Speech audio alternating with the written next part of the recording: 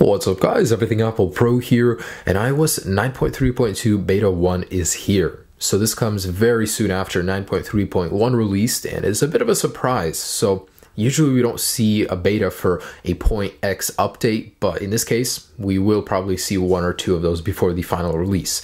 So what's new in 9.3.2? What does it change? You know, what's different? So I actually just want to say that 9.3.1 fixed a huge issue with 9.3, the Safari crashing. So for a lot of people, that issue has been resolved. Now, what else is there to fix? Well, I actually ran through some submenus, 3D toggles. I tried to find features in every place that I could, and really there are none. The actual changelog is just bugs and fixes. So Apple doesn't tell us if there's anything different, and this is such a small update, so I wouldn't expect to find anything in it. But how about bugs and fixes? Which ones were fixed? I want to go ahead and reproduce the speed bug first and see if that was fixed. It would be a shame if Apple patched that. So I'm going to go ahead and enable assistive touch right here. And I'm going to go ahead and try this out. So, whoa, what just happened there? All right, I think I got it. And yeah, so this bug does work. I was able to just reproduce it on 9.3.2, and there we go. So that is proof. No animations.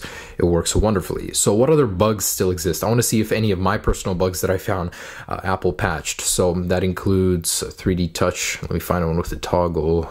And it looks like none of them. Let me download one. All right, so you need one with a toggle. So I'm going to go ahead and hold this, click in the bottom right. And now my display froze over, boom. So respring bug still works on 9.3.2. Let's see if my notification one still works, where we drag it up and then drop it and click the home button. Yep, still works. Home button does not work. And no notification center or control center anymore. So my bugs that I found still work. The speed bug still works.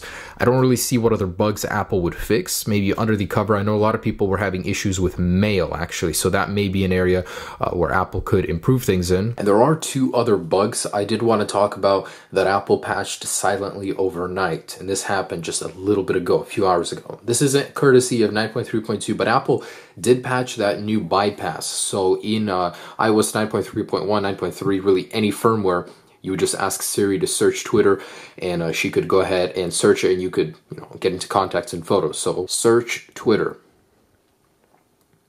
Yeah.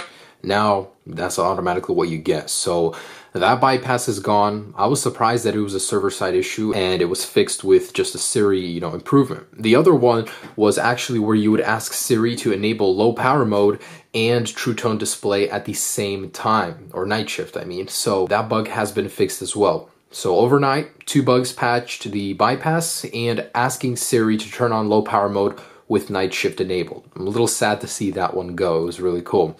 Also, I did want to mention before and after updating, some caches were cleared. So I had 127 and I jumped to 280 right after updating. So a little bit of an improvement there. But otherwise, let's test the speed and see if there's anything different there. All right, and here is what the Geekbench gives me on 9.3.2. Here it is on 9.3.1. A considerable difference here. Wow. This might be worth doing a speed test with when it releases. So I haven't noticed any actual difference, navigating or using the device. But, that Geekbench says it's a little higher, so it may be. But otherwise, 9.3.2, guys, what this means for the jailbreak, I really cannot say, because at this point in time, we have no idea what's going on. Pengu is the team that is most likely going to release a jailbreak tool.